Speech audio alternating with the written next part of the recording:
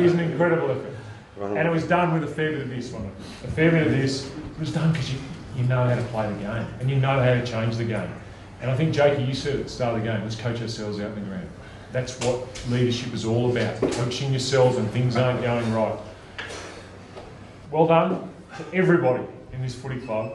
Tonight was an amazing effort. The whole, everything has been incredible. We just got to keep it going, right? It's comforting to come to the club and see these people here, because you know that people inside the football club care about you, and they're the people you can lean on. So from David down, I know that when I'm around the footy club and these guys are around the footy club and around each other, that will be okay.